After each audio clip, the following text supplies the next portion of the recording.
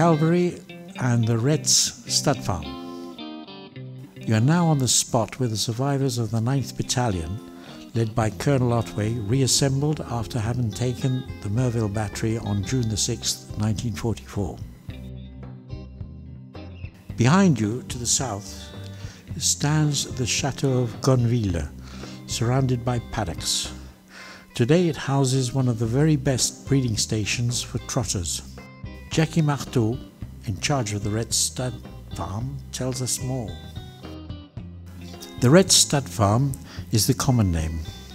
Charme Stables, the name of the company that runs all the activities of the stud farm. That is to say, the breeding and training of the horses here.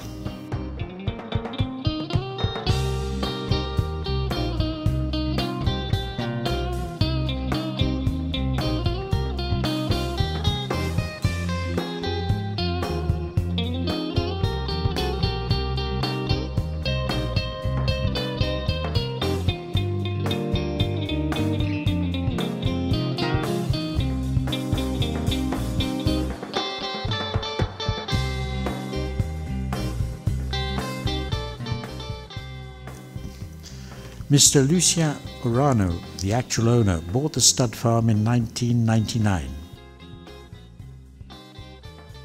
The farm covers about 500 acres and is home to 200 to 250 horses.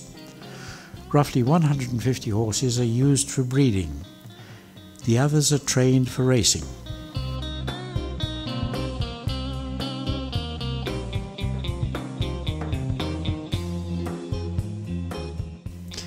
We breed trotting horses only.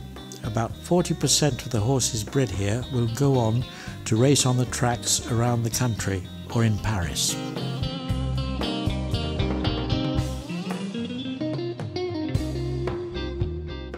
You might even know the names of the more famous ones. First de Retz, double world champion. Luc de Star, one of Europe's top 5, or Kiss Melody, who for several years was a favourite at the Vincennes racecourse.